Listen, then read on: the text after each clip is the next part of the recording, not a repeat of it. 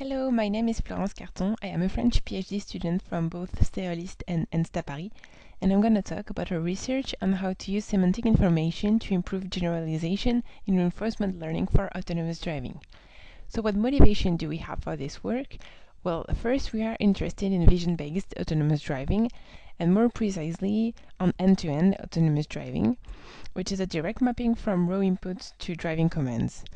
We think it is promising because there is no need to separately optimize each subsystem, which is the case in traditional autonomous driving approach. Also, generalization is a key component for autonomous driving. Indeed, autonomous cars have to deal with unknown situations like new town or different driving conditions.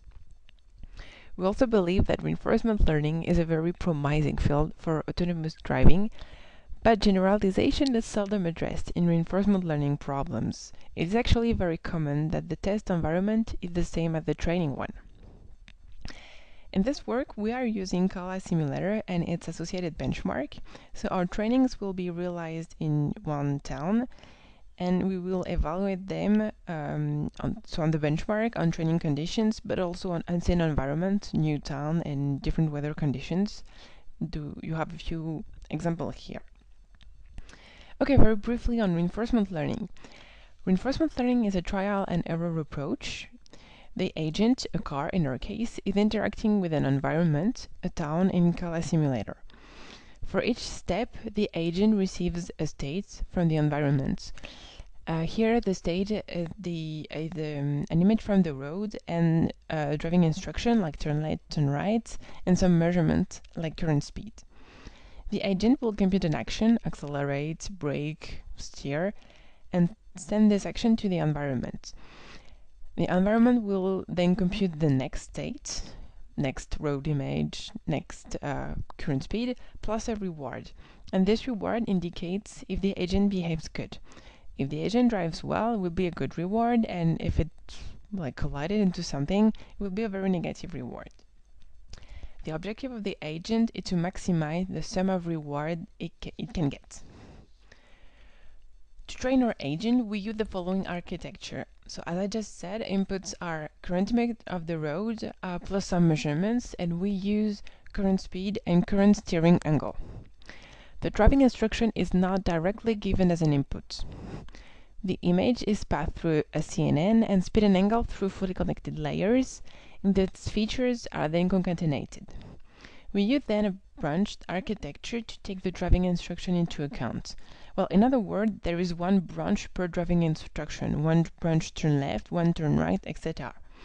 They all have the same architecture, but they're all independent.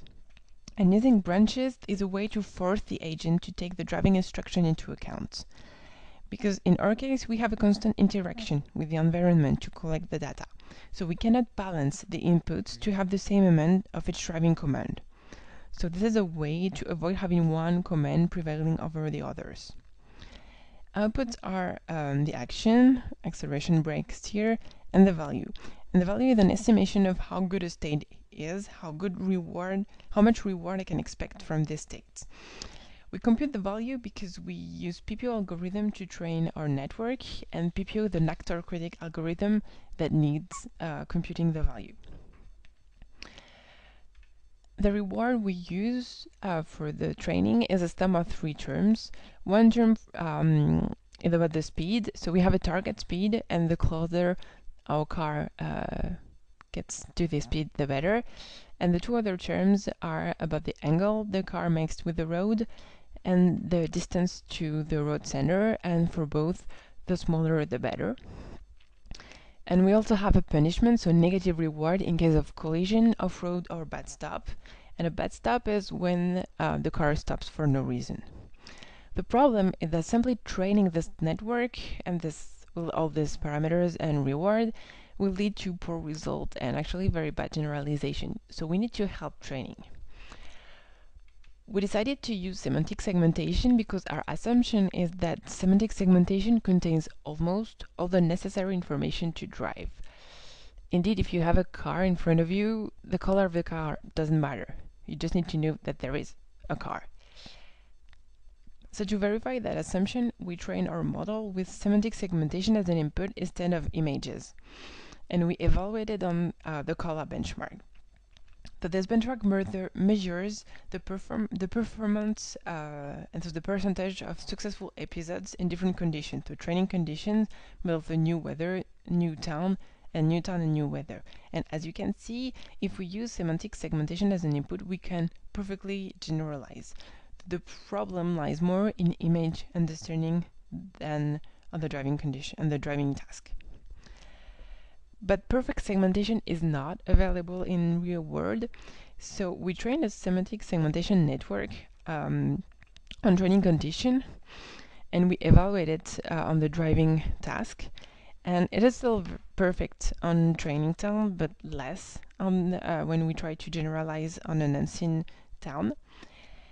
And the problem is that it's not more end-to-end. We have two separate optimization, one for segmentation and one for driving, and we also still want to have the image as an input for the work for on red light, traffic sign, etc. So what are the other ways we can use to add semantic information but still have RGB images as inputs? Our first idea was to add semantic segmentation in the data augmentation. The second one was to pre-train a CNN with semantic segmentation task. And the last test we made was train semantic segmentation as an auxiliary task. Considering the data augmentation, well, we use classical data augmentation, a combination of Gaussian blur, salt and pepper noise, partial erasing, and variation in hue and saturation. And to add semantic information, we randomly changed the color of one semantic part of the image. So we randomly change the color of the road, for instance, the sidewalk or the road lane, to add some more information.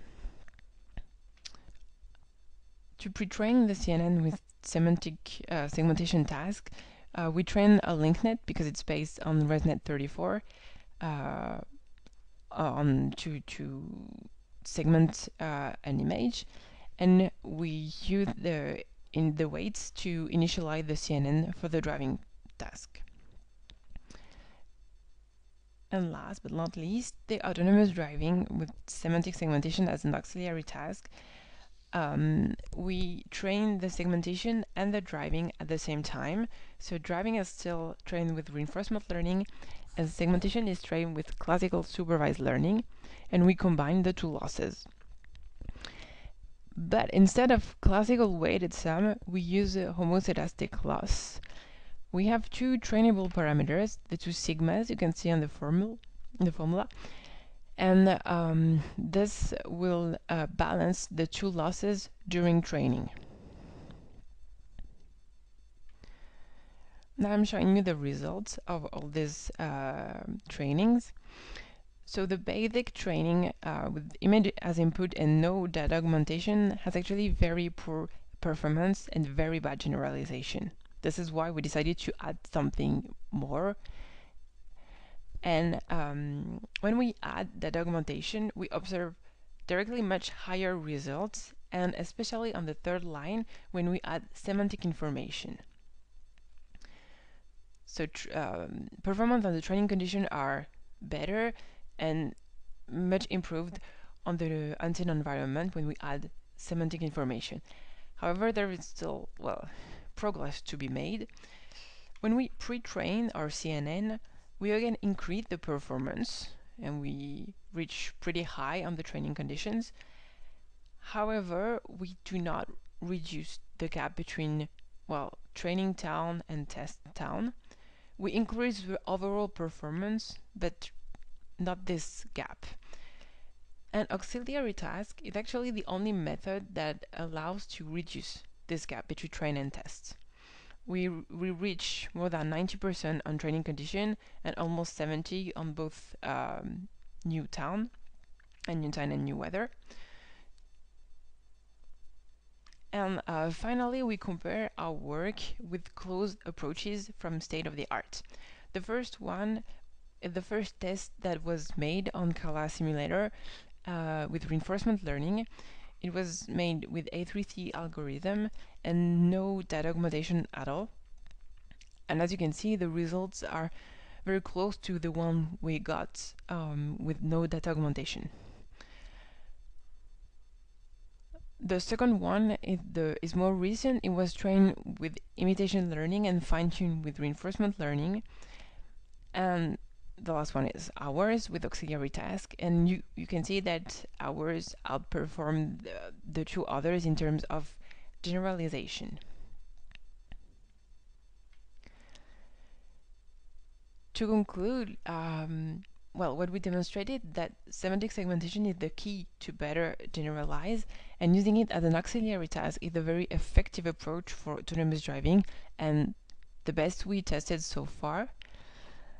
And well-chosen auxiliary tasks is the best way to improve generalization capabilities in reinforcement learning for autonomous driving. And one reason for that is that the agent will have a better internal representation of the environment. In this case, for instance, it will be more able to map negative reward with semantic information. And finally, auxiliary task also allows to have one training, so one optimization, and no intermediate steps.